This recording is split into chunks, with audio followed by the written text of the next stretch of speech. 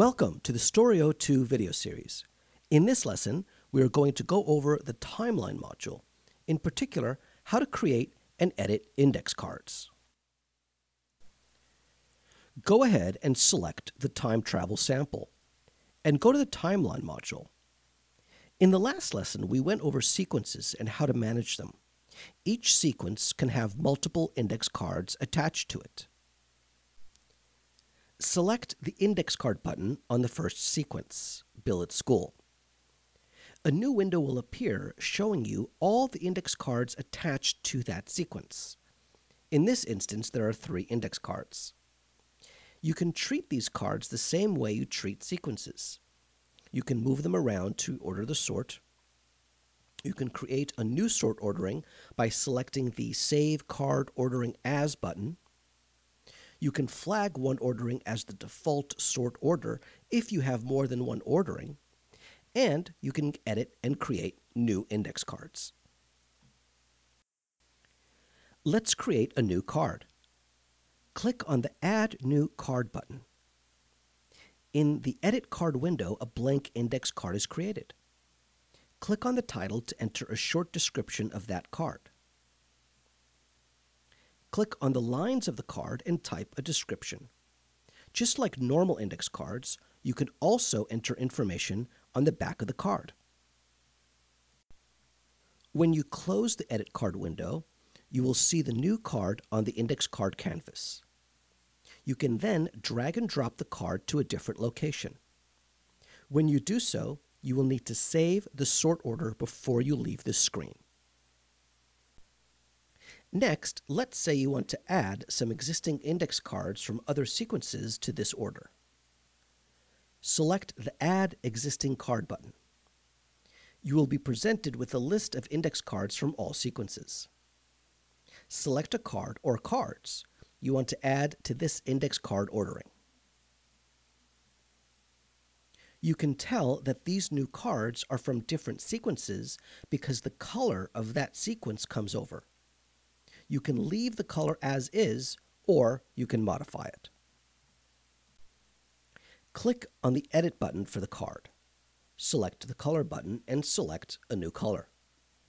Now, this card, Abraham Lincoln, is not a duplicate of the Abraham Lincoln card.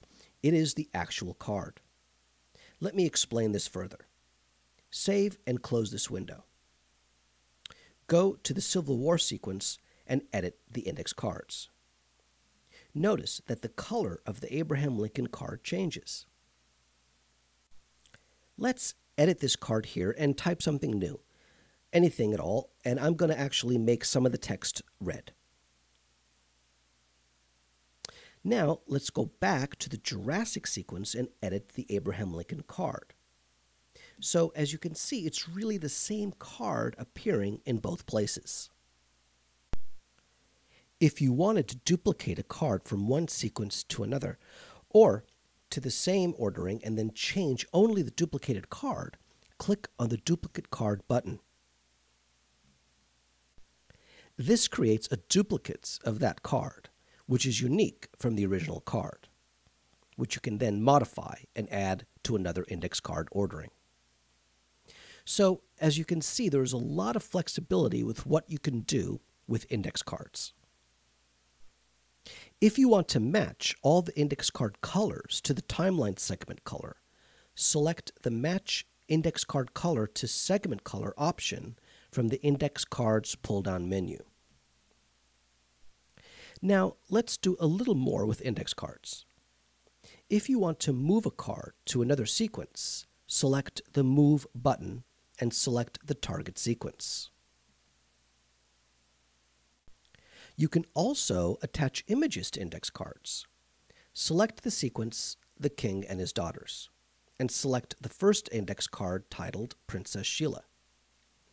Click on the Picture tab, and then select the Camera button.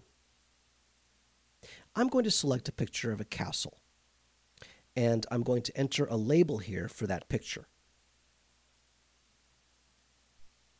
And you can print an index card report with pictures.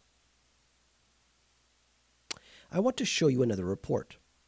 This one is the timeline outline report.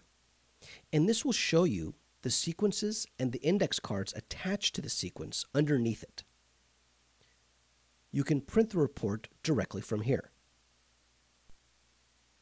Another set of reports you can run are the index card reports. Select Print from the File pull-down menu, or select the Print button on the toolbar. Select the Index Cards module and you will see all the index card reports.